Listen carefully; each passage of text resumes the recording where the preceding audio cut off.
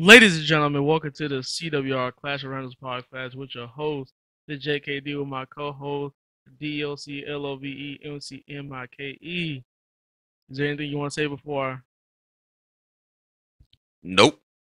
All right, man. I know it's been a long time, but before we get started, please make sure to leave a like, smash the like button, comment, share this video. Anything else? Nope. Okay. I'll be a Well, good little boy today. hey, smash the like button. Keep leave a comment. Oh man, sure. Let's go and talk about TLC. Now I consider this of all the events, pay-per-views, takeovers, and special events, and you might be wondering what type of special events WWE had. Stuff like NXT had like the Great American Bash or Super Tuesday stuff. Are they doing I Starcade this year? no, that was a long time ago anyway. Oh, okay. But TLC got to be the best, my best one this whole year. The last review, this had to be my best one, predicting everything. And the reason why I say it's the best one because even though a war game, which I'll address the war games situation, uh, there's a lot of things I predicted that was gonna even happen within the matches. Uh, so yeah, I was surprised by that one. Also with also as I said, war games earlier. So I know you guys might be wondering where's war games, what's the war games review and stuff like that. Well, see, so we recorded the episode the day after takeover, and then all of a sudden the video got deleted, and so we had to redo the video all over again, and it all of a sudden like we just you missed it already, you missed it already. But yeah, right now we're watching TLC as we're talking about this too. Yeah. My dad just missed the spot again. Again, He yeah. missed the What spot John again. Morrison hit him with the chair. Oh, bro, he missed the spot. But we're gonna be talking about this in a few minutes. But like I said, leave a comment, share, smash the like button, share the video, do all that. Let's go ahead and get the TLC. Now, All right. let's go ahead to the kickoff show. Now, it was an 8-man tag match representing SmackDown. As we got the baby faces, Daniel Bryan, Biggie, Otis, and Chad Gable taking on the heels of the group. Pretty much Baron Corbin, well, King Corbin, put some respect. Intercontinental Champion Sami Zayn, Shinsuke, and Cesaro. Now, this was actually a surprisingly good 8-man tag Yeah, match. actually, I didn't expect it to be this good. It was a really good match. Obviously, it was going back and forth. Otis being taught once again by Chad Gable from the School of Alpha, Alpha Academy, once again. But however, obviously at the end, and like I said, predicted that Big E was gonna be the one to take the win for the group, let alone pinning Sami Zayn, which now for the Intercontinental Champion on SmackDown, Big E will get his shot at the title. And I give that match a B for Yeah, that was just kind of like a B. I think it was actually a really good 8-man match. It wasn't a cluster.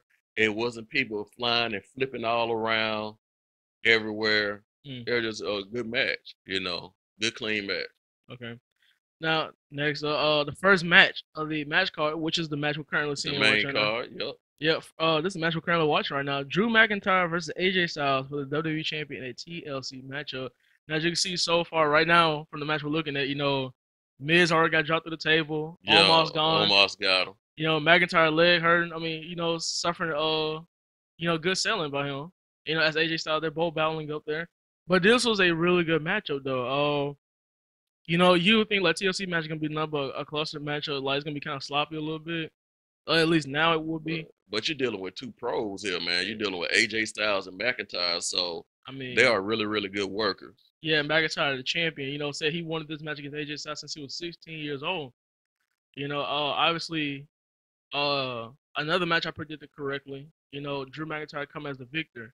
I also did say that at TLC, the Miz was going to cash in, whether it was going to be before. Nah, this is a very dumb cash in. I did say, the Miz was going to cash in before, whether it's before, in the middle, or at the end of the match. I did say the Miz was going to cash in because usually men don't really keep their briefcases. They never had a man keep his briefcase like the next year. Like the last person who's ever done that was Seth Rollins, and that was like 5 years ago. So like obviously I knew Miz was gonna win it because I even said he was gonna win the title. So I mean, I felt like Miz was gonna cash in, but I didn't think he was gonna cash in the middle of the, in the match. I thought he was gonna cash in at the end. I think I mean for those I know a lot of people I know for all the people who were screaming for the Miz to just climb up the ladder, you know, it's quite disappointing, obviously. For those who are fans of the Miz, I know it's quite disappointing. I bet the angry Miz girl pretty happy the fact he didn't win it. So, well, at the end, McIntyre did get the victory, and I was happy to see that. Yeah, with AJ Styles crashing and burning outside the ring, and with Yeah, McIntyre that was a hitting hard bump though for right, McIntyre. yeah, and with McIntyre hitting Miz with the Claymore kick and then climbing the ladder. Yeah, wait, But I yeah. feel like Miz wasn't gonna win anyway. I knew he was gonna be a Money in the Bank winner that wasn't gonna get the cash in and win anyway. So But let's just say, man, congratulations to the Miz for making history by being the first man to ever do both successfully cash in and fail to win the champion. So, I mean, look at that hard fight. Can you imagine what was going through AJ's head just like take that spot? yeah, he got cut on the side of his face or something, didn't he? I don't know, but man, just imagine. But let's go ahead and move on to the next matchup. This is an A. Let's go ahead and move on to the next matchup, which was a SmackDown Women's Champion match, which actually I consider was a very. It was like I know most people consider it a sleeper match, considering that this match happened before, a week before the pay per view. But Sasha Banks, Carmella for SmackDown Women's Champion. This match was pretty good. The fact they actually showcased Carmella a lot more. I think Carmella is actually a lot better than what she was before. I think she was. She surprised me. She always been okay. But she's a little bit better than okay. Now I still don't think she's great. I like the that she has a little sidekick rolling with her, and that makes her character a little better. The Sommelier, Reginald, Yeah, uh, Reginald.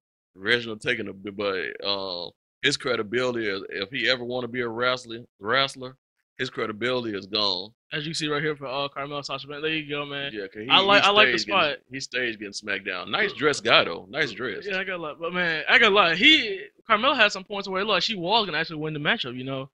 I was really surprised. Did you like her ring attire tonight Well, I mean, apparently, with the naked looking briefs? I don't know, but You know the natural color I, briefs. No, I'm serious, trying to be serious. I don't. I like. Oh, he's my Sasha Banks. Yeah, Oh, I thought you meant Carmella. I was about to say, I also not a big fan of like those type of stuff outfits, but hey, it's Carmella what a. stuff be looking ugly now. I like her But better when she with her old gear. either way, in the end, Sasha Banks did get the victory, and I actually get this match at A's. Carmella surprised me on this one. I Uh, wouldn't say an A, but I will I give it a give it an B A. minus. As you see right now, you see Billie Kay trying to dress Asuka for her upcoming matchup for the women's tag team title match, which we'll be talking about later on. As we move on to the next match, which is the match you want to talk about. I know you mainly want to talk about this one. No, I The next match is a Raw tag team title match. Oh, you know what I was thinking about? You know what I was actually thinking about? I was thinking about Charlotte. I mean, oh, Oh dang. my God, dang, bro, My come on, bad. man. I got hit of myself. I think about Oscar and her, Mr. Tag Team partner, Hey, which was not Charlotte Flair. for the Raw tag team title match, we got the Hurt Business taking on Kofi and Xavier Woods of the New Day. Now, well, I can't even say other New Day because Big E's no longer here, but Cedric Alexander jumped his butt out there fast and got his butt whooped fast. hey. I mean, they were all over Cedric Alexander. Now, don't forget me. No. It's not Cedric Alexander no longer. It's Prime Alexander. Because remember, for those who actually watch WWE's Instagram pages like that, you might know that Cedric Yeah, Alexander he took did over. call himself, yeah. He took over the Instagram page from yesterday and today, and he called himself Prime Alexander. And he's been making quick talk about saying like, man, he's been working out, man, doing his thing, saying who should he pin tonight, how should he win, pinfall submissions like that. I said he should pin Kofi because it actually means something if he pin a former world champion, like a man who's won so much. I mean, look at this spot right here. Look at this. Look at the skill by Kofi though, man. Yeah, Kofi, get out of that. It looked botched obviously, but like, man, It wasn't botched. look at though. this. Look at this. It was Oh, a good look at one. the stomp, man. Man, it came out of nowhere. I thought he had him on the SOS though. Nah, man, that's Prime Alexander, man. Put some respect on the man. But he got primely whooped at the beginning of the match. But, man, That dude tell some. This look, You know, these men had so many tag team matches, like But you'll prior, never get tired of watching them though. because these two tag teams, like they're so great. You know, a Right. lot of people been saying Shelton Benjamin, man, like he need to get pushed a lot more. And like obviously he's always been in the backstage and stuff, they're doing nothing. Here he is right now with the Hurt Business. You know, and then Cedric's the same way. You know, he was at pretty much the type of guy that you hate to see when it comes to a black wrestler. You know, smiling black guy, as you say. You Yeah. know, you really don't That's like what that he much. was, yo. And you know, and he said that. He even said it himself. But, you know, now you know, man, he wasn't gonna get him nowhere. You know, so obviously that's the reason why Cedric moved to Hurt Business, and obviously, but I mean, sometimes it can't get you over. As you see the New Day, man, 10-time tag team champions, longest reigning tag team champions in WWE, 483 days. So I mean, it could have got you something, a nice combo. But you gotta think about it, it's just something special about I will say this about New, it's just something special about those guys where they just caught the whole world's imagination. Yeah. It's just something about those guys. Some folks got that it factor where you don't know somebody can do the same thing they doing, and it's like, man, look at these jerks out here. But it's just something that's in them that make you be like, man, these guys funny as I don't know what. Oh. These guys got I don't know how much talent, you know. Like when you look at the Hurt, I think 2020 really goes up to the Hurt Business, man. I mean, to be honest, I mean, you got to talk about, man. These are guys who really wasn't doing much. I mean, look at Bobby Lashley. I mean, just like I said about, Yeah, Bobby Lashley was yeah. pretty much dead. I mean, just look what I just said about Shelton and Cedric. You know, they were just sitting in the backstage, being the smiling black. Well, for this like Shelton Bench, he was just in the background. You know, No, Cedric. Cedric, you know, he gave him that gimmick when they were asking him questions, he be looking crazy. Yeah, and I was like, what? Shit. Like, where was he going? Like, where were they going with it? Like, further. And then you had Cedric being the smiling black guy, you know, hanging around Apollo Crews and Ricochet and Ali that wasn't gonna get him nowhere. And then Bobby, he was kind of falling over with his stupid storylines, you know. Yeah, And, with Rusev and and stuff like that. yeah, and Lana, it's like that wouldn't get him nowhere. And here come MVP making his return back, as you see right there, man. That beautiful, what butterfly suplex off the top Butterfly of, throw, yeah. yeah. And what do you think about this part right here, man? Cedric, you know, and I said Cedric gonna tag in and get the win. You know, how did you feel about Cedric getting a tag in? I think it was it's good for his character. It marks his independence. And it marks how Look at that. Oh, eventually by next year, I say mid next year, the Hurt Business is gonna turn on him. I don't know, man. Man, look, I ain't gonna lie. Look, Cedric needs to Hurt Business, man. Cedric really needs to Hurt Business. They gonna take him apart. They gonna break him up. You know how They can't. Look, if they want to make money, bro, they need to Hurt Business. Yeah. They need to Hurt if they want to make money, bro. I'll tell you one thing though. One person who can learn a lesson from Cedric Alexander, his wife, because oh my God, she has no wrestling skills. Well, apparently so. I mean, but I'm pretty sure she got the win this past week on Dynamite. So yeah, but man, look how sloppy all her matches now are. don't change the fact that she got the win at Dynamite though. But over Diamante and all that, oh man, but you know, obviously, man. And I like the way they dress because they're like a black four horsemen. You talking about the Hurt Business? Yeah. Man, I mean, looking clean, man. Looking like they came from Black Panther. Like they came with man. Wakanda, baby. Man, look like they came from Killmonger, man. Killmonger's crew. Look, man. Man, they make a Black Panther too, man. Brought back Killmonger, man. You know who Killmonger would have got? He would call it the Hurt Business, bro. I'm telling you, man. Look at that skills. Yep. But man, you know, Hurt Business. I'm telling you, they're gonna be the future, man. I really believe they made Raw relevant actually. Besides Drew McIntyre, they actually did. Besides Drew McIntyre, you know, they made Raw relevant with the whole United States title picture of Apollo Crews, and then the WWE title picture a little bit of Drew. I mean, Hurt Business killed it. They killed it on Raw. And I'm looking forward to see what's next for them. That's one of few bright spots. The only thing I hate they did to Hurt Business was like a couple feuds they were in this year. They had them feuding with a couple folks for too long. But let's be honest. I mean, do you want to talk about rivalries that haven't too long? Do you really want to talk about? We don't want to talk about exactly. That. But also, don't forget tonight we'll also be talking about the Slammy Awards also. So we can go ahead and get ready for that. Sammy. Oh yeah, the Sammy Award. So far, Hurt Business is taking over Raw, holding 2 of the goals now. As we move on to the next tag team title match, which someone already made claim. Well, let's talk about Nia Jax and Shayna Baszler defending their tag team championships against Asuka and a mystery partner, which was, well, let's talk about this. I don't even know who it was. I doubt y'all know who it is. But obviously, this all happened because of the fact that Lana got hurt. Tore. I think they said MCL. I think they said But this match led to where Oscar was on her own, which most people made rumors about who her tag team partner was gonna be. A lot of rumors been saying they're probably gonna be a returning star, like maybe someone like Melina, and a lot of people say Kyrie Sane. Obviously, it was never gonna be Dana Brooke and Mandy Rose, and there was some other people too. I Uh, would have loved to see Kyrie Sane back because I like them together as a tag team. I, a lot of people wouldn't agree, but like I said this person that was gonna be the tag team partner, and I said, man, Charlotte Flair's gonna be the one. I would have said Charlotte for the Royal Rumble. Me personally, I knew Charlotte Flair was gonna be the tag team partner, bro. I'm sorry. Look, I ain't gonna lie, and I really miss Charlotte too, man. Cause like after just seeing Raw without Charlotte, it was I just didn't. I did. I will admit it. I will admit as much. But then again, like I didn't bash her like you did. So I I didn't mean, get tired of her, but I don't mind seeing her back since she been gone for a while. But I didn't miss her. I did miss her actually. Cause I think after seeing Raw, and no offense to Oscar, I mean Oscar dominated pretty well, but just seeing They're like not using her correctly. yeah, and then Sunday with the tag team champions, Raw without Charlotte, man, it was just so weird, I I, think we got tired of. Well, I'll put it this way. and then like there was no, and then usually I ain't gonna lie, let's be honest. I'm sorry for interrupting you, but Go ahead. really the Horsemen were the ones who made each show relevant. Besides 2018 because they had Ronda Rousey. So with like Raw having People got tired of Rousey though. yeah, that's the thing. That's the perfect. But like, cause like when have you ever heard like think about one big thing Sasha and Bailey did on Raw when Ronda Rousey was there? They absolutely did nothing.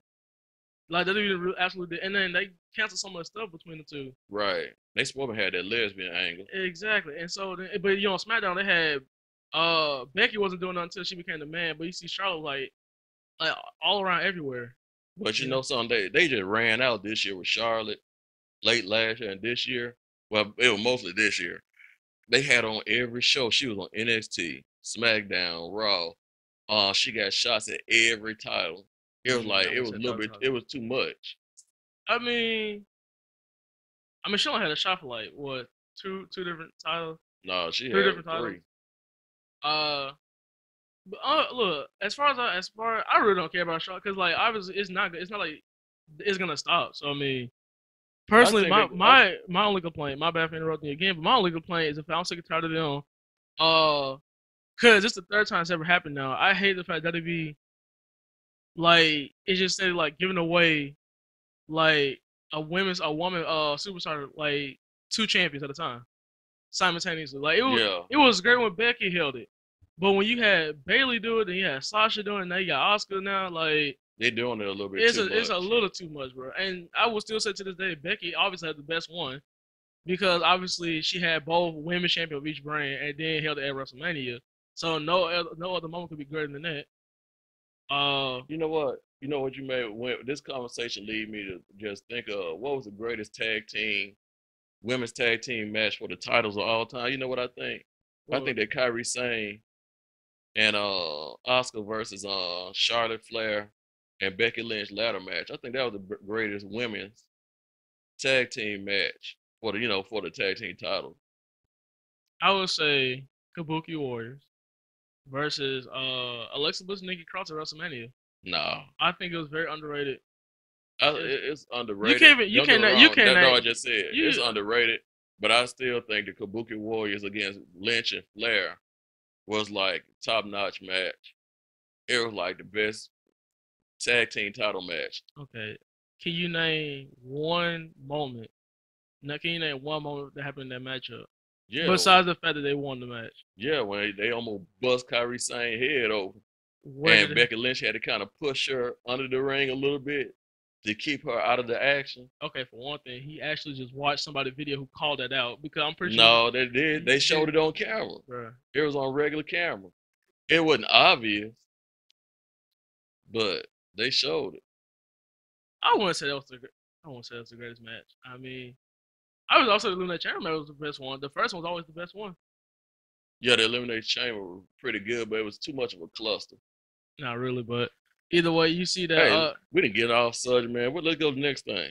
But obviously, man, Oscar and Charlotte got the win, becoming the tag team champions. Which actually I three get fourths of the Horsewomen has one other goal now. I get a match to see though. Personally, I give the match a B minus. I'm not gonna give it a C. It was actually pretty good. So, It was all right.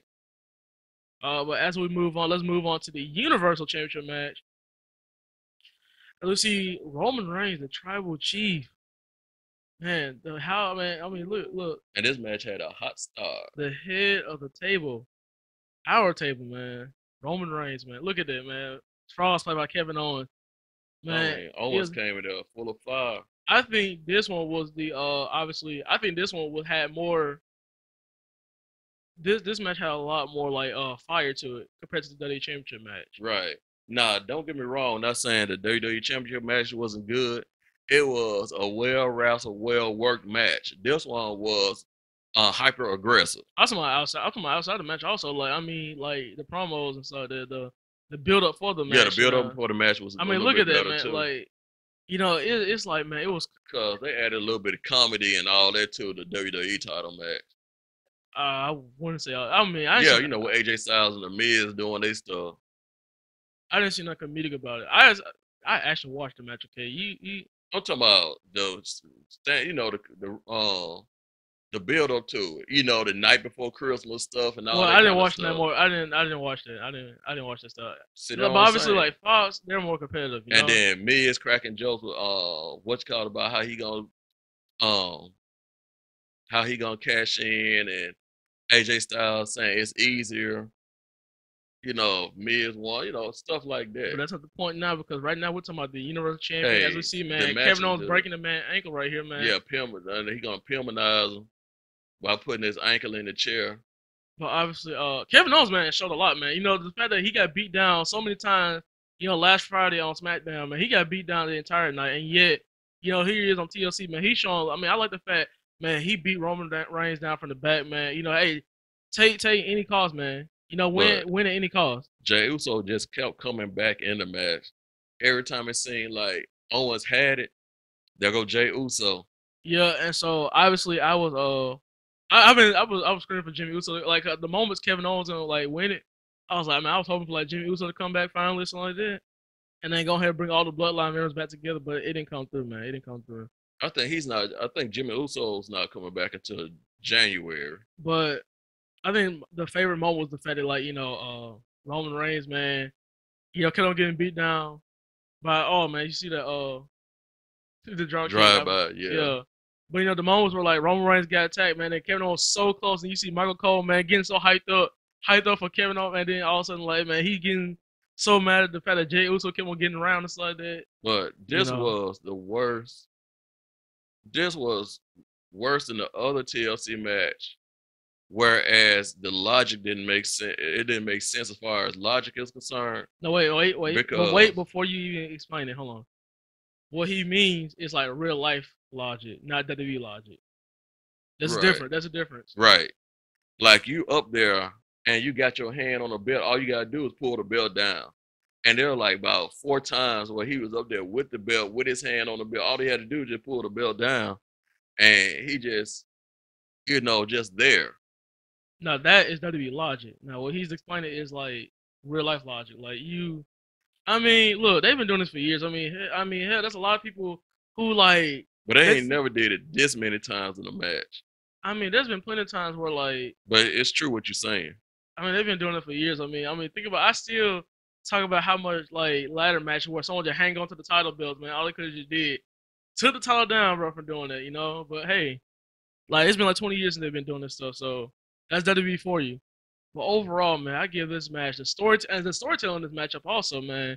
You know, with Kevin Owens still won't get down. You know, Roman Reigns had to win. You know, I like the storytelling. I give this match an A.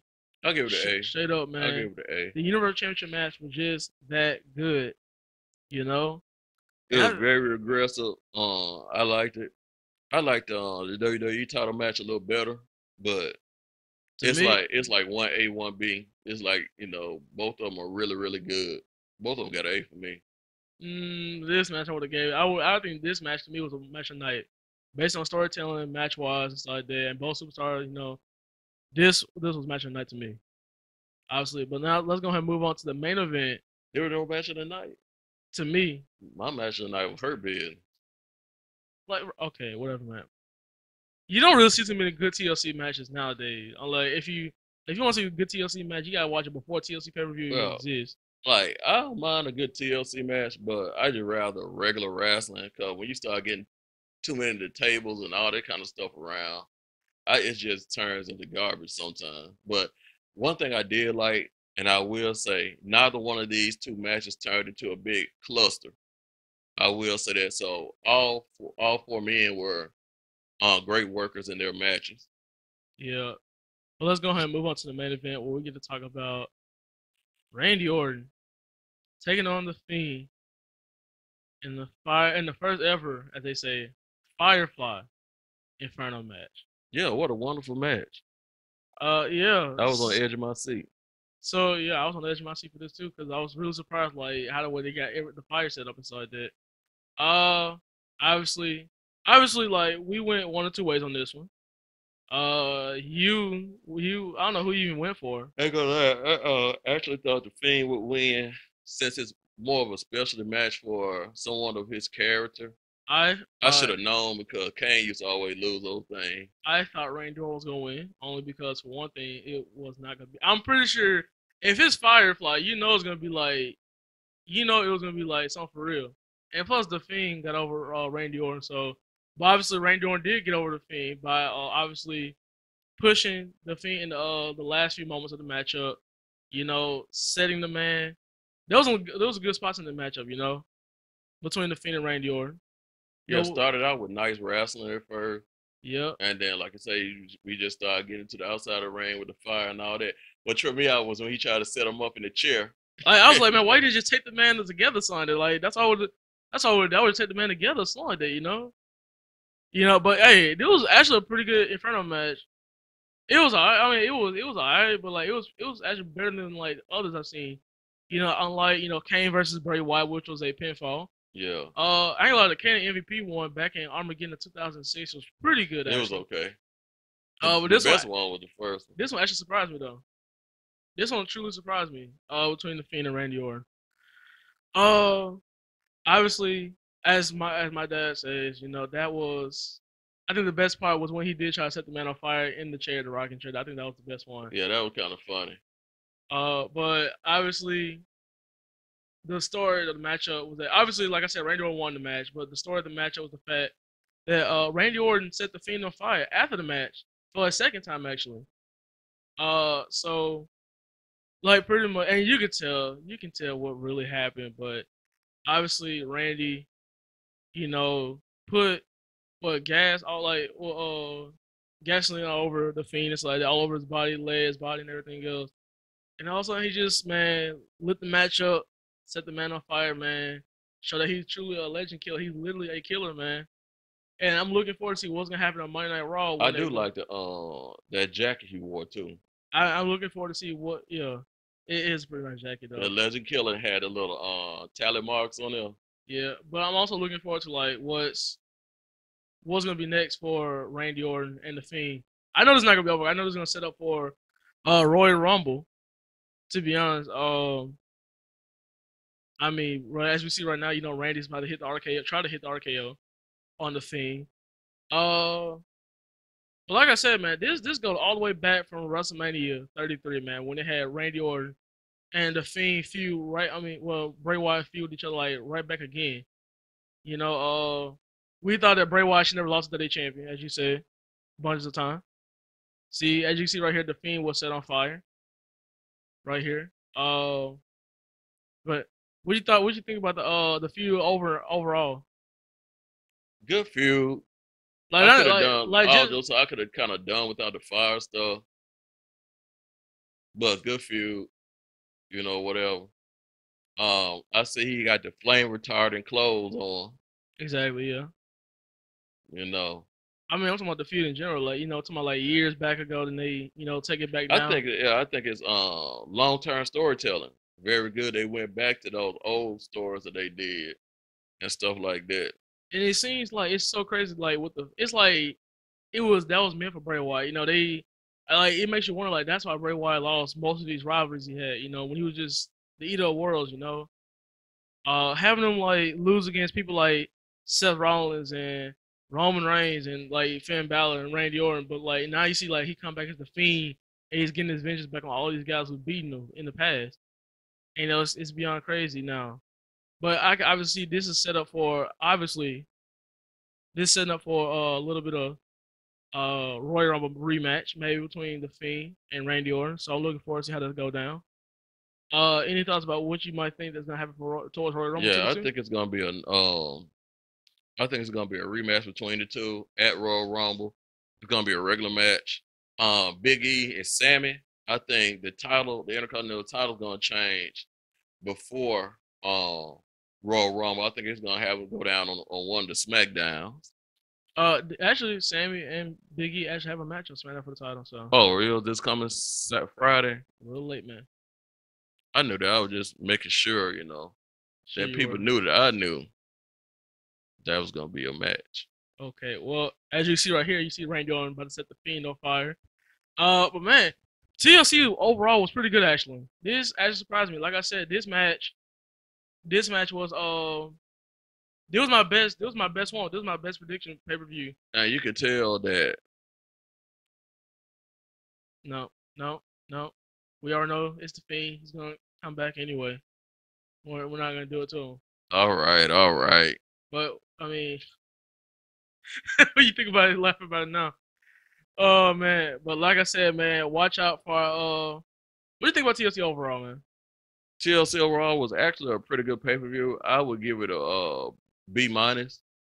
It had some lagging moments for me.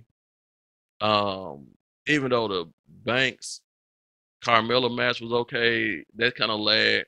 The women matches kind of lagged tonight for me for some reason. I just wasn't really into the The women women match matches, surprised me actually more than you did. So and the women match more surprised me. yeah. But overall, it was a really pretty good pay per view. Pretty good. I've seen better this year. Yeah, yeah, yeah. But obviously, man, go ahead and watch out for our NXT War Games pay per view results, and also watch out for our Slammy Award predictions as we'll be doing the Slammy Awards. That's our next video, so watch out for that. And watch out for New Year's Evil. New Year's Eve, I'm looking I forward to it mean, hey, myself. I can't wait for Finn Balor, Kyle O'Reilly too. Yes, That sir. that's gonna be a heck of a I mean, match. if it was just as good as Pete Dunne, I mean, Cal, when you see Colorado and Pete Dunne go at it, man, I mean, these men been going at it for like, this is all what, the fourth time they're going at it, man? I don't know, man, but like, Pete Dunne, Colorado, man, killed me. And I It seemed swear, like they turned it up about 5 notches on this last one every though. single time, man, they do so well, man, together, man. And I can't wait to see another Timothy Thatcher, Tommaso Ciampa. I swear, if it was just like how it was at NXT War Game, which we're gonna show you guys a video, I'm telling you, man, it's gonna be pretty good, man. I don't know about Damian Priest and And Karrion Cross. Karrion Cross though. I don't know about that feud. I mean, I don't know, man, I don't know about that one quite yet. but Sounds interesting, but I don't know. But right now, I'll leave it to my co-host DLC LOVEMCMIKE with me. Hey, we want you. We need you. Please subscribe, hit those likes, give us some comments, and just show us some love on Facebook and Twitter, IG, and just tell what you think about the show. Hey, we're gonna tell y'all blessings on your holidays coming up. Happy holidays, and it's all love. Y'all have a good night and keep it tight. All right, ladies and gentlemen, welcome to the CWR Clash of Randoms podcast with my host. I mean, with your host, the JKD, along with my co-host, the DLC LOVEMCMIKE. Hey, I'm here. Let's go get this thing started. Right now, we're gonna talk about the Slammy Awards. The Slammy Awards, obviously, an annual show that happens every year, with the exception of a couple of years since the draft happened. But we're gonna talk about the Slammy Awards this year as the only ones you get to vote for. Well, actually, the voting is already closed already. It was closed on Friday. As we're gonna talk about each, we're gonna talk about each category as we talk about Superstar of the Year, Match of the Year, Rivalry of the Year, Tag Team of the Year, Return of the Year, Ring Gear of the Year, Breakout Star of the Year, Female Superstar of the Year, Male Star of the Year, and Moment of the Year. Are So, you ready to get started, man? yeah, so let's start with the moment of the year. I thought we were just gonna go Superstar of the Year. Say Superstar of the Year for last. That's way too much. Just What's wrong? Just go down the list, man. Come No, on, man. say superstar of the year for last. 'Cause that's the big thing. Bro, that man. So right now, I'm actually. What are you watching? What are you looking at from? The moment of the year. I'm talking. What are you looking at from? What website? WWE.com. Okay, so we're gonna scroll down and scroll all the way up just to look at like when we just scroll down to like Can we go ahead? yeah that See, I got another engagement to go to. yeah which we could have started with superstar of the year to make it more quicker, bro.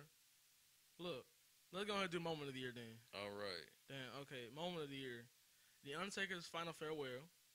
Drew McIntyre defeats Brock Lesnar for WWE Champion. Oh man. Becky Lynch announced her pregnancy. Edge returns in men's Royal Rumble match. The New Day's farewell address. Roman Reigns and Paul Heyman unite. Bayley betrays on Sasha, and the New Day gets drafted to different brands. Which, Oh. Now this is a hard one not really. to. Uh, well, it didn't surprise me that McIntyre was going to beat Brock, so that wasn't a big one. Undertaker's farewell wasn't a big one to me. Edge returning, we all knew that he was returning, so that wasn't a big one. New Day stuff. Sure. So wait a minute. So now you saying all this stuff being not a big one. So what would you consider as I moment of the think year? the moment of the year for me that kind of made me like, oh shit, or maybe like, oh, it's between Becky Lynch announcing her pregnancy or Bayley betrays Sasha Banks. I know you did not just say that. Even though we knew it was coming, we didn't know it was coming at this particular time. You just didn't know it was coming at this particular time. So, Edge returned to the Royal Rumble. so my moment of the year is Becky Lynch announced her pregnancy. Okay, well, when you say moment of the year, it's not supposed to be, oh, what surprised you the moment of the year? That's not the purpose. It's a moment of the year. Like, what was the biggest moment to everybody in the world? And Well, obviously, nothing. that was a big moment to me because The child, hey, child was coming. hold on, you gotta say what you gotta say. You said what y'all had to say. I didn't say why. Well, guess what? I mean, it's pretty obvious why. But obviously, Edge was a moment of the year. I mean, it's not supposed to. Damn, you crazy. It's not supposed to be like what surprised you moment of the year. It's the moment of the year. Obviously, and Edge it was the moment in general, man. I mean, it surprised everybody. I mean, everybody, man, that was the biggest pop, man. You heard at the Rumble, man, and obviously, man, Edge return to the Rumble was the best moment. But let's go ahead and talk about a new the next category. We talk about male superstar of the year, which has Drew McIntyre, Roman Reigns, Randy Orton, Braun Strowman, and The Fiend, Bray Wyatt.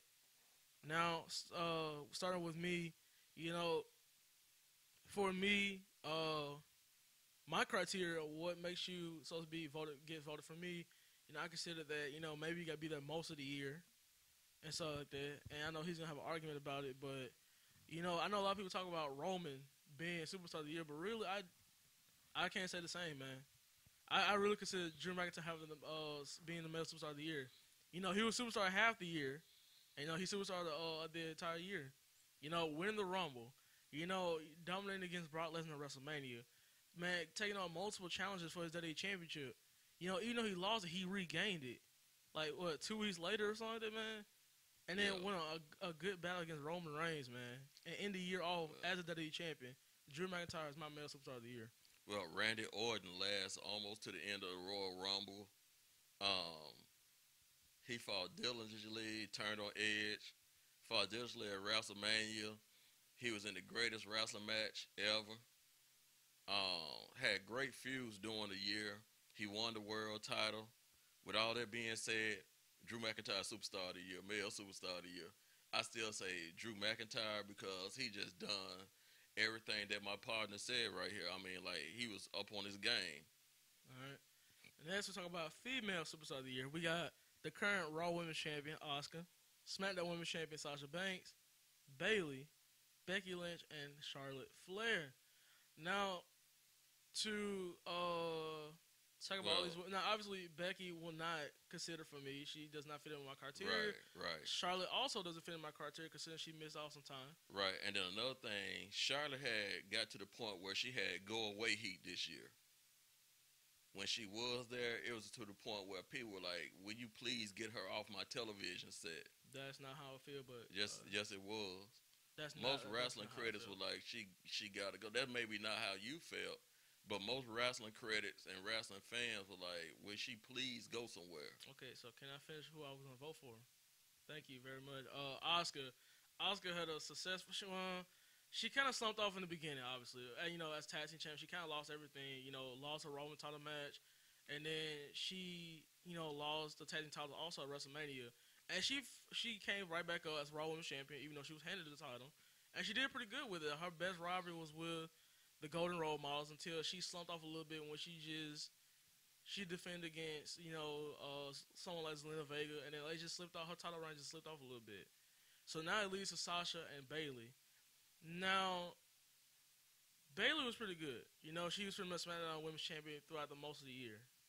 She was pretty good, but when she lost the title, man, it was like, okay, all she's gonna do is go against she's not gonna do nothing pretty much. That's what most people thought. But now she's just going against like future stars who's gonna happen. Oh, be champion like the next year or 2 years from now maybe. And I think Sasha and with leader Sasha, Sasha, she's always been like Bayley's background buddy. But overall, she won the Women's Tag Team Champion. She won the Raw Women's Champion. Then she won the SmackDown Women's Champion all in 1 year. And I believe my female superstar of the year will be none other than the current SmackDown Women's Champion, Sasha Banks. Well, No offense to Bayley. my champion, my female superstar of the year, she started the year off as champion, going all the way through last year, and she held it almost all the way through this year, dang near. She held the tag titles. She was the reason why Sasha Banks had one of her world title reigns this year. She was the main reason why she had it. Bayley. Bayley has been the most consistent wrestler, female wrestler this year. She's been the most consistent. I mean, like, you know, ding dong, hello. I mean, you can't see greatness That is so win. gay, bro. What the world? That is so gay, man. You can't see the greatness of someone when they come. But let's go ahead with the breakout star of the year. Now we have Dominic Mysterio, Bianca Belair, Otis, Street Profits, and Murphy. I'm not gonna say Murphy because Murphy has been on the roster. I'm not gonna say Street Profits because they've been on the roster. Otis, same thing. So that leaves Bianca Belair and Dominic Mysterio. Okay, one. Bianca Belair barely was used, so she does not count for Can me. I get through what I was getting ready to say? Not well. For one thing, you interrupted me All on the right, female one, now so Bianca Belair, she came to the main roster, but she was barely even used. That was the point I was getting ready to make. She was barely even used on the Raw brand. They just started using her a little bit on SmackDown. So that leaves you only with one choice, and I don't like it, but it's a legitimate choice. I think the breakout star of the year is Dominic Mysterio. I think he's even though he's been put in situations as well over his head, he's handled those situations pretty well. Um, he's put together some pretty decent matches. He took a pretty good beating at one with those sticks at one time. So number bro spec, So I'm gonna say Dominic Mysterio, breakout star. well, to be a breakout star, you had to be very relevant over the year. Obviously, Bianca Belair doesn't fit in my criteria, Know what I'm saying? considering that, well, for one thing, Mr. Kevin Owens actually was the reason why she was used on Raw that 1 year. And let alone that Dominic Mysterio was just starting. And what is Dominic Mysterio doing right now currently still? Exactly. So what would make him a breakout if he hasn't done nothing on SmackDown? Except for just Well, being none there of for. these guys have really done a lot, honestly. So, Even Street Profits didn't begin the year doing a lot. can I finish? Thank you, sir. Murphy. Murphy fits in actually because he started the year off, man, learning from Seth Rollins. He's done pretty well, and he's been consistently in one of the longest rivalries in WWE history. And He's consistently losing. can I finish what I'm saying, bro? Like I'm just trying to criticize each person, man. Relax, man. All right. Murphy, but I don't see Murphy being there also because it's like this year. he went from could be a future star to like somewhat or may not even be a future star. Now he's back on SmackDown. Otis, he's a great man. I think they should never broke him up with his tag team. It was dumb. I don't know what the hell you would think of Vince. That's just dumb. And then having win Mr. Money in the Bank, and then you knew you weren't gonna do nothing with him after the fact he won the briefcase. Right, you're right about that. So my last point, Street Profits. Now to your point, you did say Street Profits was part of the brand. Okay, so you have to be in the brand for at least longer than a year. Like at least last year, he had to be in the brand for like a year last year to like not consider to be a breakout, which is why Street Profits considered as one. Street Profits started off, and that's what they consider as breakout star because like they weren't used that much, and yeah, here they come around February being used, becoming. I take it back. They were used for joke stuff, that behind the scenes joke stuff, and then they started having a little match with the Viking Raiders, and then it was like joke stuff with the Viking Raiders. Okay. But they dethroned Seth Rollins, who was a future world champion. Well, not future world champion, but a former world champion. All that stuff. Dethroned Murphy, who was former tag team champ. Became the longest reigning Raw tag team champions. Let alone won the Smack. Well, really, they were switched. They were switched with the SmackDown tag team titles, making them the second tag team to ever hold all three NXT, Raw, and SmackDown tag team title gold. So therefore, really, my only breakout stars of the year were the Street Profits. They've done so well in their matches and stuff like that. Look, and you can't blame the Street Profits. You can't argue against me because guess what? You can't blame me for the reason I'm picking them. Cause guess what? You can blame too management. You can go blame management if you got a problem with my pick. Well, Because if you got a problem with my pick, you can go to management about I'm booking them. finna go call them. I'll tell you what though, if I hadn't picked Dominic Mysterio, honestly, I would have actually picked Otis. That's a surprise considering you don't even like Otis being like. I don't like Otis too much, but I would have picked him. All right, Ring Gear of the Year, and then you take over first on the next one. Ring Gear of the Year, we have Charlotte Flair, which she does have a lot of creative stuff. Sasha Banks definitely have a lot of creative stuff. Seth Rollins, Can we just go to name people? New Day. Man, you can't get more creative than the New Day almost.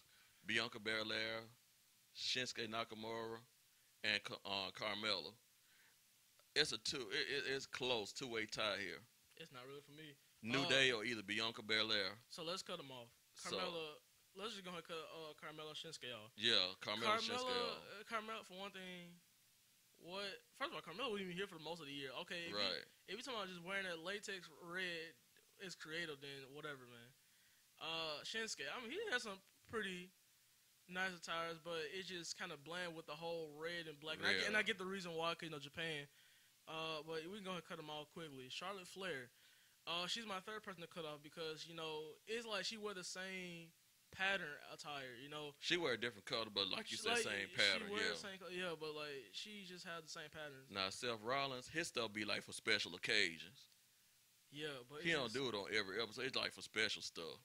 Yeah, I mean, I did like the fact he recreated the Halloween Havoc Rey Mysterio type back at SummerSlam. Right. I mean, some of them were kind of bland because it's just a copycat color. I mean, copycat attire, just different colors, like, the same all black and silver attire. And he does that cosplay too sometimes. Yeah. So really, that leaves Rollins out. So really, my only three are Sasha Banks, New Day, and Bianca Belair. Now for me, Sasha comes in third.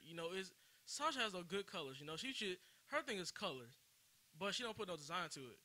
That's the thing. It's something with Charlotte, but like she be having pretty colored attires though. Which leads to Bianca Belair and New Day. Now Bianca Belair, she makes her own attires. Man, I think she has I think she has the best female. Right. Out of the female, she has the best attire, but it's just not up there with the New Day because New Day had. New Day be having some stuff though. New Day had the most creative ones. I mean, look, they had the all white. They had the coloring book attire on, man. Like, if you didn't know, like the beginning of the year when they had all white on, man, they had the color book attire on, man. For Xavier Woods, it's like they didn't like. I mean, they had the freshest gear, man. I just like it, man. And I like the gear they got on currently right now. The blue and yellow, the teal blue and yellow. I like that. So really, New Day got ring gear. Yeah, I'm gonna say it's close. Bianca Belair barely touching them, barely walking up on them, but it's still New Day. New Day still got the best ring gear out of everybody. Yeah. All right, you take it over, son. Return of the year. Now, obviously, we got 5 men who return. We have none other than the Rated R superstar Edge, the current Universal Champion Roman Reigns. None of the Hurt Business, the VP of the Hurt Business, MVP. We have we have your favorite superstar of WCW, Man, Goldberg, no. and then we got the champion of the people. We got the Great Liberator, the current Intercontinental Champion and two-time Sammy Award winner, Sami Zayn. Now, I'm gonna go ahead and cut off Sami Zayn. Sammy was not that great. Yeah, his Enough said. comeback wasn't great. Enough No. said.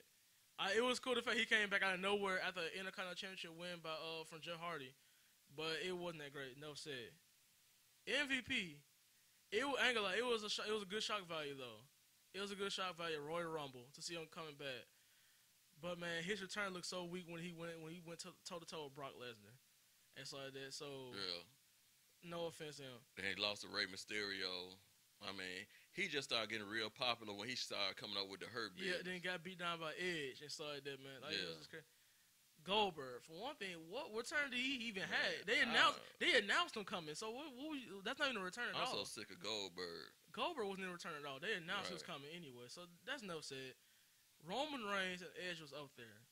I think Roman Reigns would have been just as big as Edge if they had a crowd. But Roman Reigns, man, his return was so dominant, man. He came out of nowhere, speared the Fiend and beat down Braun Strowman. It was pretty good. That's like Edge never said he was my return of the year. It was so much shock value than 9 years, 9 years since he retired, man. It's just out of nowhere. It was out of nowhere, even though you said that we expected it. But Yeah, it was expected. My return of the year was Roman Reigns. He came back with a new character, came back more forceful, came back being even more than what we thought he was gonna be. I mean, like you could never fathom that he was gonna be this way when he came back. I mean, whole different character change, you know. So I'm going with Roman Reigns. All right, you got the tag team, brother. let's go ahead and talk about tag team of the year. Now we did female star of the year. We did male superstar of the year. Now we're doing tag team of the year. As we go ahead and cap off with golden role models who've won the Raw tag team titles, the SmackDown tag team title, and the tag team champions together. Nia Jax and Shayna Baszler, who's won the NXT tag team, the women's tag team titles, off of the golden role models. The New Day, who at this time have been the SmackDown tag team champions like 2 times, and also was the Raw tag team champions. Yo. Along with the Street Profits, who became the longest reigning Raw tag team champions, and was also currently still the SmackDown tag team champions, and Shinsuke and Cesaro, pretty much the SmackDown tag team champions for a short amount of time. And I thought you might be pretty disappointed because of the fact that the Hurt Business was not considered for this one. Well, the only reason why the Hurt Business wasn't on here, I understand why, because they didn't win any gold this year until today. So I can kind of understand the reason why they weren't on here. I can just go ahead and start eliminating now. Shinsuke and Cesaro, I understand why, because they had a short reign. No explanation for that one, man. It's just Nia Jax and Shayna Baszler, they haven't been doing nothing with the titles anyway. All right, so that leaves with legitimate tag teams now. So the 3 legitimate tag teams are the Golden Role Models, New Day, and Street Profits. I give Street Profits a lot of credit, but a lot of their matches were against the same folks over and over and over again, and a lot of their matches were joke matches.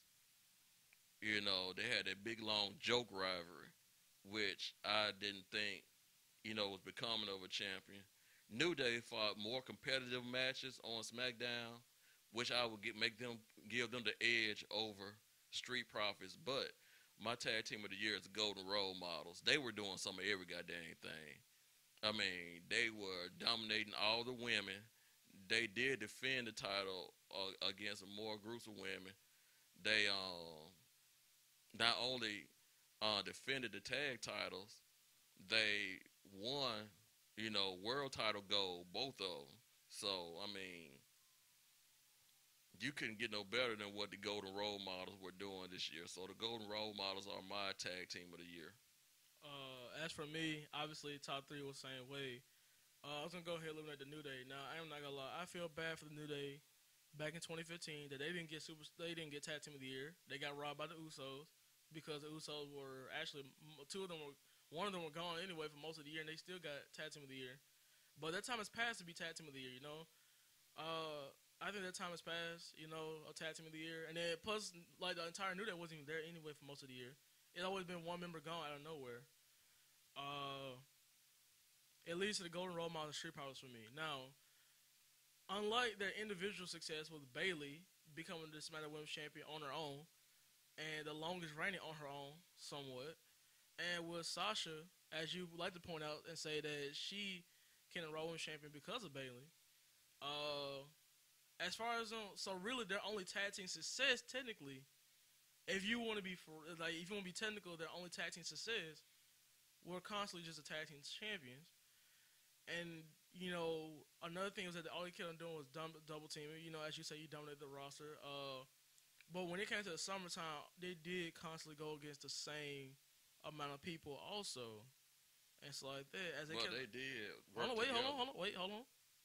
They constantly kept on going against Asuka over the summer, which is why I said I think that actually made Asuka more of a better wrestler and made her reign a little bit more legit. Both of them constantly kept on going against Asuka, along with Kairi Sane until she had left. And then all of a sudden, they ended their rivalry. We don't want to say nothing about that Tamina rivalry. They ended their. I don't know what you want to consider. I didn't even want to bother to mention that. No, Tamina's a good wrestler. I believe Tamina's pretty good. Are you crazy? A good wrestler. I think they should at least push. Whatever, man. That's not the purpose. We're talking about a golden role model. And then all of a sudden, they ended the whole Asuka thing. And they still constantly get on going against Asuka. I mean, look, Clash of Champions for the SmackDown Women's Champion, it was Asuka all over again. And all of a sudden, they fought each other at Hell in a Cell. So really, the only tag team success was also same as Street Profits. As you like to point out, it was constantly going against this, and then they weren't pushing anybody else on the women's division also. So really, they were pretty much going through the same fate as Street Profits though. Street Profits, man. Look, they got good promo skills. Man, they got good segments. I mean, someone was bad to my co-host at least. But overall, man, Street Profits showed why they could be one of the greatest tag teams in the future. Becoming the longest reigning Raw Tag Team Champion, now currently SmackDown Tag Team Champion. That's why I consider Street Profits Tag Team of the Year. No explanation needed, bro. Well, actually, I heard it. Did we agree on any of these things yet? Well, we did agree to Ring Gear of the Year, so. All right, well, Rivalry of the Year. This is where I take over. Rivalry of the Year. We have the Rollins versus Mysterio family. Drew McIntyre versus Randy Orton. Edge versus Randy Orton. Sasha Banks versus Bayley. R-Truth versus the World. Lana versus the announce tables. I'm definitely dropping 2 off the list right now. The Atlanta stuff is a joke. Get rid of that off the list. R-Truth stuff is a joke. Get that off the list. Sasha Banks and Bayley was a very, very heated rivalry. I like the rivalry. I wish it had happened on a bigger stage, but maybe it'll come later on.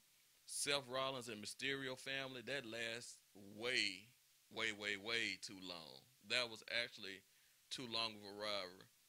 So we're down to 2 rivalries, both of them featuring Randy Orton. And I would have to pick Edge versus Randy Orton, even though it didn't last long. But it was supposed to be in one more match between the two, and I really believe the Edge Randy Orton feud had a lot of fire and a lot of personal stuff in it, and so that what really made it good. It's just like them going back to the day. I mean, like heat, because you can. I even remember when Edge and Randy Orton was feuding over the Intercontinental title from when they were younger. So it's almost like one of those long-term rivalry things that we talked about earlier, where it started way back when they were young all the way to now. And so I think Edge Randy Orton was the rivalry of the year. Rivalry of the year. Sasha versus Bayley. It just Sasha and Bayley. Okay, obviously we cut out the 2. I'm gonna cut out 2 more. I am gonna cut out Sasha versus Bayley. Only because it was just short, which I believe they was gonna wait save till WrestleMania time to do that. But I'm also gonna cut his pick. Actually, I'm gonna cut off his pick, Edge and Randy Orton, because they didn't finish it. And I'm not trying to hold it against Edge, but he's not gonna agree with my pick. But really, despite the fact how long It was, and despite the fact that we both were complaining about it, I actually consider Rollins and the Mysterio family as rival of the year. Oh no! McIntyre and Randy Orton could have been so great, man, and they just stopped all that like injury nonsense, saying like Yeah, having they the were doing the a bit three to that punch to the stuff. head, the three Claymore kicks to the head, all like, and then getting folks hyped up for like someone like Keith Lee to get a dirty title shot instead. Like Seth Rollins versus the Mysterio family, despite the fact how long it was, it created some, it generated a little bit of more, it generated a little bit of buzz, cause like the constant different. They did have different matches. And then it was a little bit disappointing to the Robbers, because a lot of people have been having hopes for Dominic Mysterio to get a win over Rollins, but really it never happened, to be honest. Dominic never got a win over Rollins, I don't believe. And the constant, like, they had different matches for it. The steel cage match, then you had a no disqualification match, tag team match. Shoot, I mean, you had all sorts of matches for this rivalry, even though despite the fact it was so long. But that's why Rollins and the Mysterio fan was my rivalry. And then, like, it was a lot of turncoats and stuff like that, so that's why I consider my rivalry of the year. As we're going to take a look to match of the year, as we talk about Undertaker versus AJ Styles at WrestleMania 36 in a Boneyard match. New Day versus the Hurt Business on a November 16th edition of Raw for the Raw Tag Team titles. Ed versus Randy Orton as the greatest the greatest wrestling match ever at WWE Backlash. We got the men's Royal Rumble matchup in 2020. We got AJ Styles versus Daniel Bryan in the Intercontinental Championship match. Roman Reigns versus Jey Uso in the I Quit Hell in a Cell match for the Universal Champion. Sasha Banks versus Bayley for the SmackDown Women's Champion at Hell in a Cell. AJ Styles versus Sami Zayn versus Jeff Hardy in a triple threat Intercontinental title match, ladder match. Drew versus Roman Reigns at Survivor Series, and Becky Lynch versus Asuka at Royal Rumble 2020. Man, I'm going to cut out Becky Lynch versus Asuka as my first one, only because the ending was just a little bit wrong. The fact that you had Asuka to use the Miz, and then Becky Lynch kick her in the gut to where she spits the mist in the yeah, air. in her own face, yeah. My next match to cut off is the men's Royal Rumble match, because I did not like the fact that they had Brock Lesnar dominate the first 13 people. Actually, I didn't mind it. I actually did mind it, but Cause it made it better when he got put out. Yeah, but still, I can't really consider a Royal Rumble match be the great. I can't consider a match like this. But I understand what you're saying, yo. I mean, yeah, it was a lot of hype too, because all these folks returning, like, MVP, then MVP, then having Edge coming back, like, it was great and all, but it's just not there. Well, right along with you, I liked. Don't get me wrong, I liked the Boneyard match. I thought it was the best cinematic match they had, but I would knock it off because it's a cinematic match. I'm a wrestling purist, so I don't count cinematic matches as real matches. So I can't count it as a match of the year. So far it leads us to New Day versus the Hurt Business. Also leads up to Edge and Randy Orton. AJ Styles versus Daniel Bryan, Roman versus the Uso. Too much talking. I gotta get rid of Roman Reigns and Jey Uso. Too much talking. Okay. Then leads AJ, Sammy, and Jeff. Ooh, that was a good match. Okay, so I want to cut off. I'm gonna cut off the. I'm gonna call Sasha versus Bayley also. It wasn't the best. It wasn't the finest as we expected. Right, they've done better. So I'm gonna have to cut it off too. They've done better. Like, it just wasn't that takeover caliber they had, Right. Next match. I agree. Next match I want to cut off. Obviously, I'm gonna cut off the Edge versus Randy Orton match. Ooh, wait, man, the greatest match ever. It wasn't the greatest match ever. It wasn't the greatest match ever, but it was a really, really good match. I mean, that was a really good match, man. Too much, like, okay, well, I'm gonna go off what you say. Like, as you like to talk about NXT so much, too much. Actually, like, too much resilience for one thing. Constantly using other people's moves, pedigree, rock bottom, and all that stuff. That's too much. That was a good match, though. Too much resilience to it. I'm also gonna cut off New Day versus Hurt Business. Oh, come on, man. Well, I'm taking title match, man. I'm being really honest. I'm gonna cut off that. Okay. Despite the fact, for one thing, like, all right. Well, you're right. We can't have all of them, so. I mean, right. Look, don't get me wrong. And then for one thing, they had to restart the match too. Like, that was all right, but like, this ain't the one they restarted the match, this though. Not the one. But either way, like, just seeing, like, it was New Day and Hurt Business were really good, but I think This the first time they wrestled each other. yes, it was. But it just wasn't there. It wasn't just there like it was like tonight on TLC or the other one when they did a rematch. Actually, it just wasn't there. So that leaves us with AJ Styles, Daniel Bryan, Styles, Sami Zayn, and Jeff Hardy, and Drew versus Roman. Which my next match I'm gonna cut off is the ladder match for the Man, Intercontinental Champion. that Drew versus Roman was good. Now, I'm gonna cut off the Intercontinental Championship ladder match. It was a really good Intercontinental Championship match. Don't get me wrong. AJ Styles, Sami Zayn, Jeff Hardy put their heart out in that matchup. Great brilliance by Sami Zayn in that matchup also. But when I look at these other two matches, he was like pure wrestling, man. Like especially like the Intercontinental match between AJ Styles and Daniel Bryan. yeah, And then when I saw Drew and Roman, there was a monster bound match. Like these two were like hard hitting each other. Man, McIntyre hitting the chops, man, the stiff punches and everything. Roman hitting up moves that like he wouldn't really normally use, like the guillotine and all that stuff, man. And that's why that was be my top two.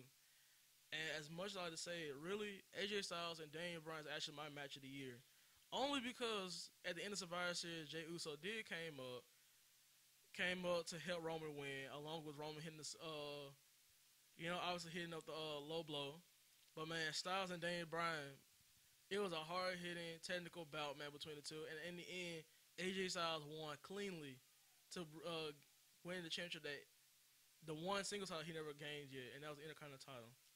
I um That's my match of the year right there. I honestly don't even know what to pick.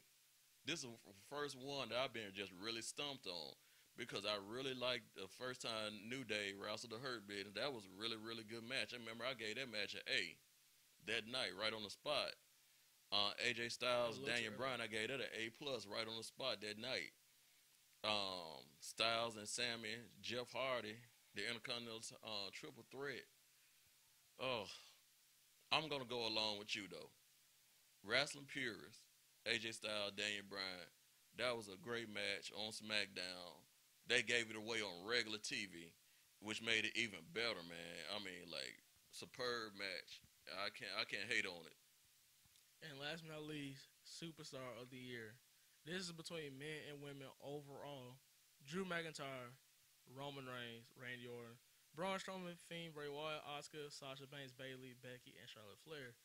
Now, we can easily make this one quick because we both said, well, If Becky had been around, she probably would have been Superstar of the Year. no, she was Superstar of the Year last year. No, But she probably would have been again because Becky, man, her character is so popular, man. well, But you know something, her character probably would have went. You right. Her character probably would have went down this year. It's probably good that she went away for a while.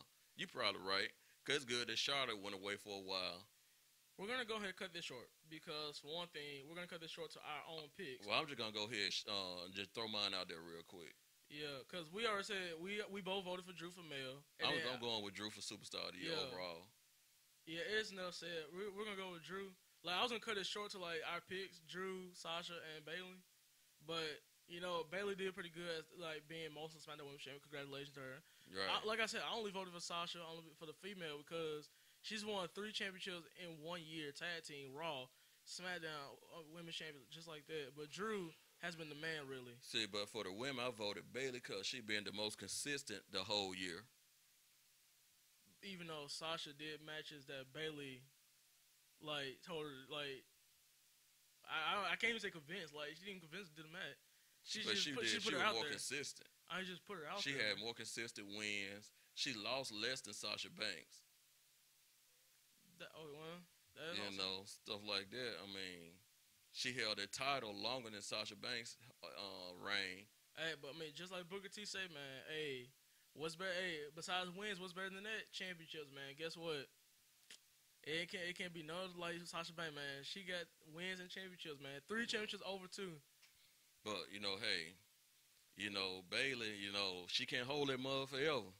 No matter She what, dang near had it forever, but she can't hold it forever. but no matter what, Drew McIntyre is our superstar of the year. Yeah, overall, Drew. Though. I mean, holding WWE champion most of the year, man, and still is 2-time WWE champion now. I don't know. It was a time where somebody in Cleveland, Mississippi was named Drew McIntyre when they was a little kid, and the substitute teacher asked them what their name was, and they said Drew McIntyre and got in trouble at school. I wonder who that was. Yeah, I heard that same story, and what happened was that it's the end. It's called the name is the end because this is the end of this episode. As you guys will share this video, please leave a like, subscribe, and comment down below. So this guy over here can desperately leave his own child just for to make something for other people because apparently his customers are more just as important as this show is. Just as important. No, it's not just as important, people. As you guys will leave a like, share, subscribe, and comment down below. Man, what do you think? Who do you think should win all these categories? I'm all about that Street Profits, Drew McIntyre, man, Sasha Banks, all of them, bro. And I will leave you, just like Kenny Omega say, man, I will leave you a good night and a goodbye as I am the JKD with my co-host, The the DLC, DOC, LOVE, Doctor Love. MCMIKE. Hey, and leave a comment. Do you want to start doing our show in video form next year? Just think about it. Do you want that?